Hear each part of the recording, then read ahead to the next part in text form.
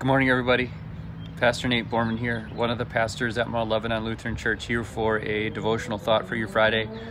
We are walking our way through the Bible, one chapter at a time, and right now we're in the book of Leviticus, which is a really, to be really clear, I keep saying this, and I'll probably keep saying it until we finish Leviticus. Leviticus is a really tough book. It's really tough because we're different culture, different time. When you compare just the world, I think people in the southern hemisphere, like Africa, Asia, Brazil, South America, I think they would maybe have a better grasp of, like, what is this like? What is this life that God calls people to live like, and why does it make sense? So for us in North America, I think it's a lot more difficult for us to wrap our minds around it. But I'm hoping and I'm praying, because God left this scripture. This is one of the lessons I hope you learn, is that God left this scripture here for us. He left this scripture here for us, for our time. Not that we have to we take it seriously. We take it for our hearts. There are some things that don't apply to us exactly, because and the rest of the scriptures make that clear. We don't just dismiss things because we don't like them.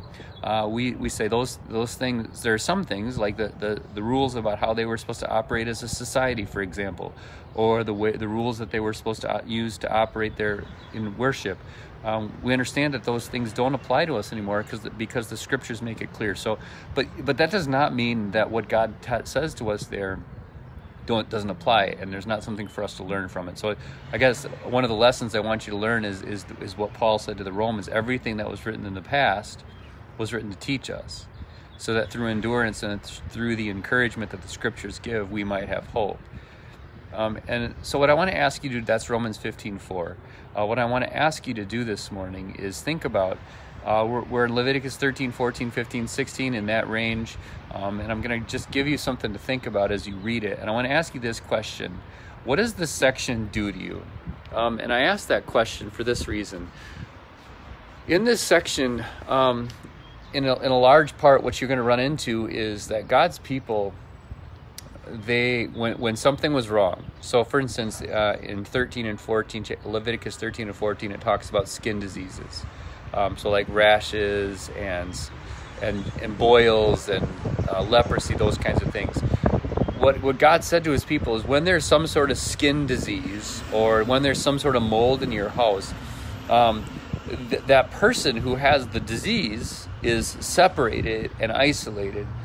And until that person was clean, those are the words that God uses, until that person was clean, until the skin disease was cured, or the skin disease was determined that it would be it wasn't infective, wasn't going to affect anybody else, right? Then they were unclean until that. So the person who was unclean, they had to live in a different part of the city.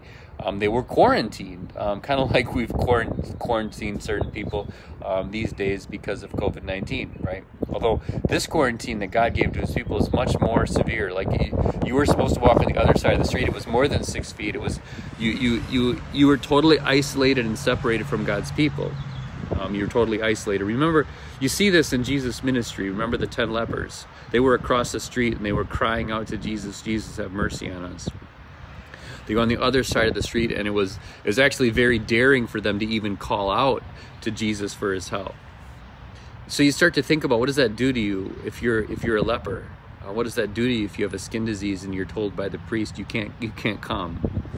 And what does that do to you? And then he also talks, God also speaks about in other places in Leviticus about, if there's a defect, if there's something wrong with you, if you're sick, if you're missing a limb, or those kind of things. There's a sermon that, like, these people were in a way isolated. And so I'm asking the question, what does that do to you when you realize that this is what God's told his people to do when there was a deformity or a defect or a disease? What does that do to you?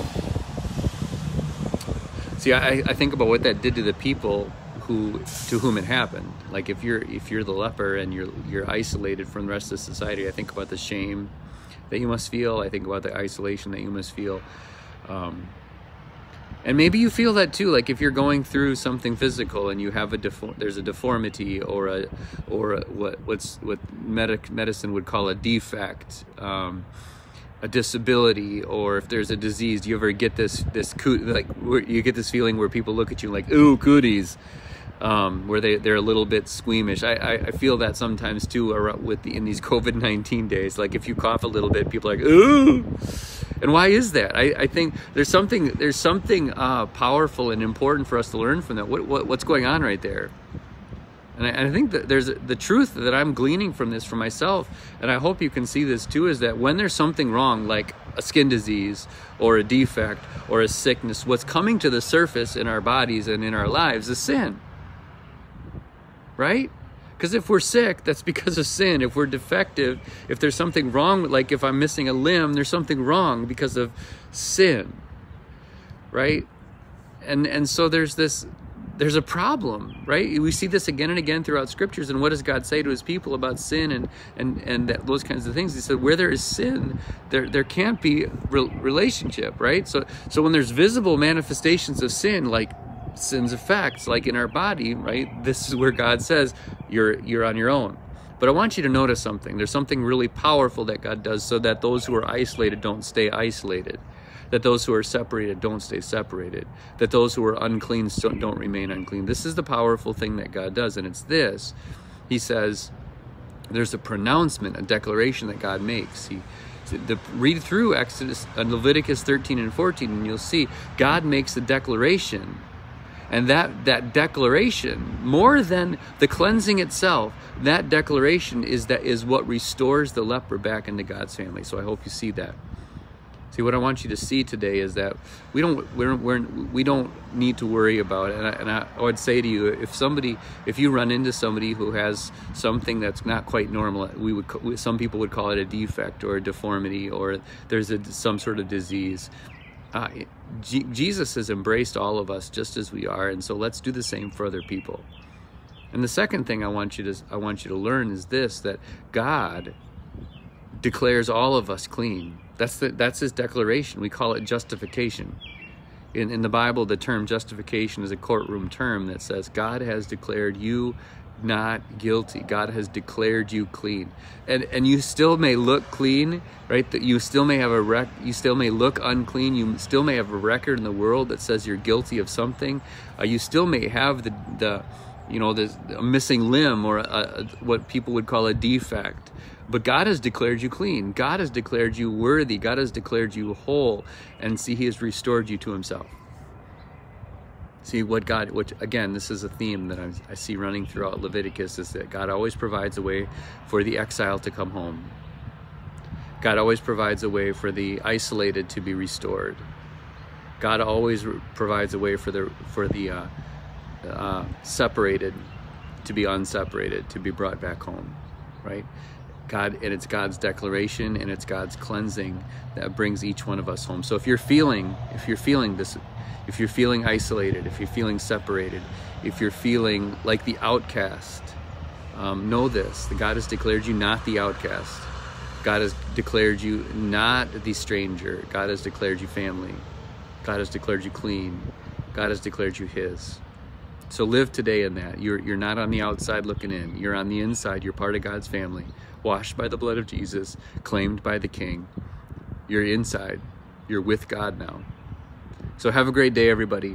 The Lord be with you all and grant you his peace.